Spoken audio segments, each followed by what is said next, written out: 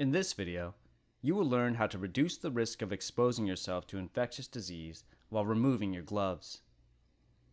This applies to personnel who may encounter people, objects, or surfaces potentially contaminated with an infectious virus, blood, or body fluid. Here's one way to safely remove your gloves. First, pinch the thumb and forefingers together on both of your hands. Then, reach over and pinch the outside cuff at the wrist or palm of your first glove while being careful not to touch the skin of your wrist. Slowly peel the first glove off, continually exposing the interior of the glove as you go.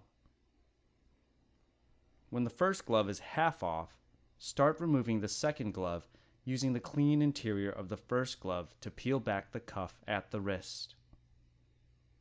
Touching only the clean interiors of the gloves, remove both gloves completely. Finally, carefully dispose of the gloves in the provided waste bin.